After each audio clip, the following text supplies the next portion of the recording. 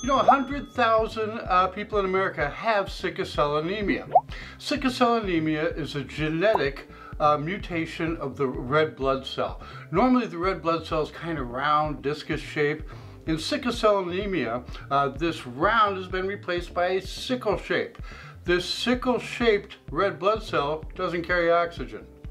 This sickle-shaped red blood cell doesn't bounce off of stuff like other red blood cells. It gets tangled up and clogs up stuff.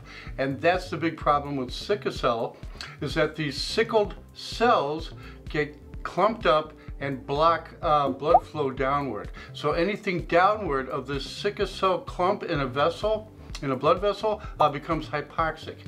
Very painful. About 90 to 95% of the people with sickle cell are African American. The rest would be Asian, Mediterranean.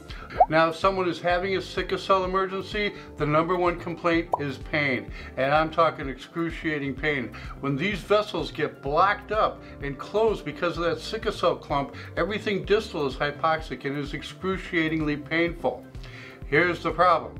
95% are black people. Some studies suggest that black people don't get the good stuff. They're 30% less likely to receive opioids than a white person complaining of pain. Now then, they actually came out with some advertising about remembering how painful sickle cell is and to administer the appropriate pain medications. Almost shameful. Now, treatment for it is going to be analgesics and fluids.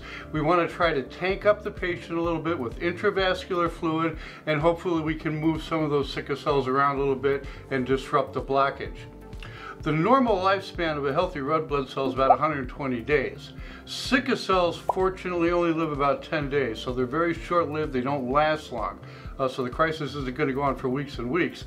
But it has to be treated with fluid management and heavy-duty analgesics, opioids, the good stuff.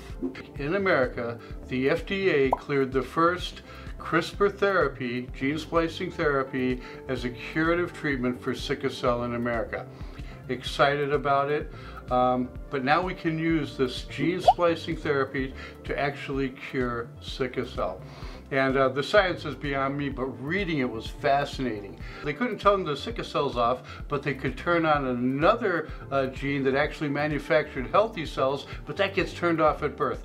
Fascinating reading. It's included here. Please read it. But yay for the FDA for approving this life-changing science and this therapy. I'm Mark. Thanks for watching. See you in the next video.